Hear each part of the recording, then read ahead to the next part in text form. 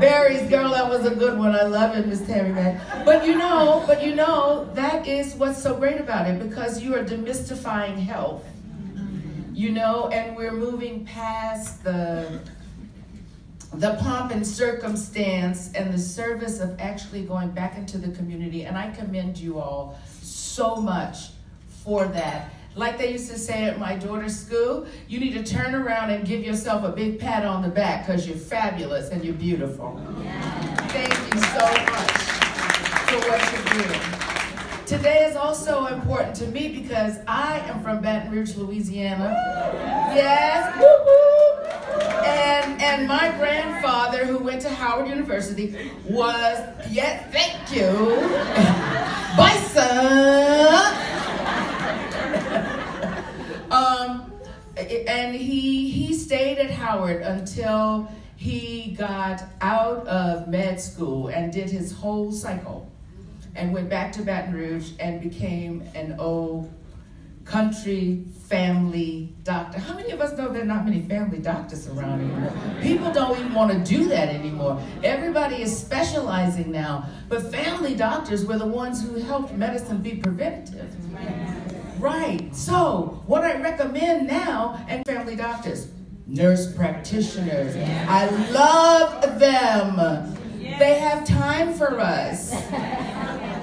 Right, they make the time. They can go into all of these centers and everything that you have everywhere. But anyway, I ramble, so y'all just raise a hand and say, get back on the point.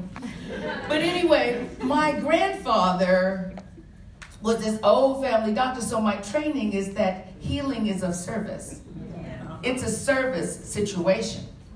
Because my grandfather lived right in the community, and his patients, well, you know, even if they got shot or cut, because we were right in the community, would climb up on his side. I got to see Dr. Butler now. And he would do it, and sometimes he got paid $10, and sometimes he got paid in skinned possums. Yes, my grandfather liked possum. Or coconut cakes, or pralines. But the fact of the matter is, he was there helping families to prevent illness. So people would come with high blood pressure and diabetes and all of that. And he'd tell them you can't eat pork, and you can't eat fried stuff, and you can't eat all the candy, and you can't eat all that sweet potato pie, and you can't do this, can't do that. So one of them said, oh, Lord, have mercy, Dr. Butler, I don't know about this, because the cure is worse than the condition.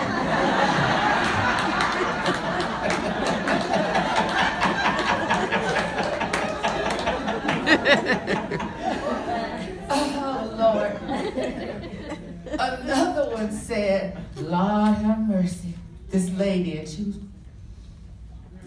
well, we just wanted her heart to work. And she said, oh, Lord, if I had known I was going to hang around this long, I would have took better care of myself. But you know, and my uncle, my great uncle, his brother had a neighborhood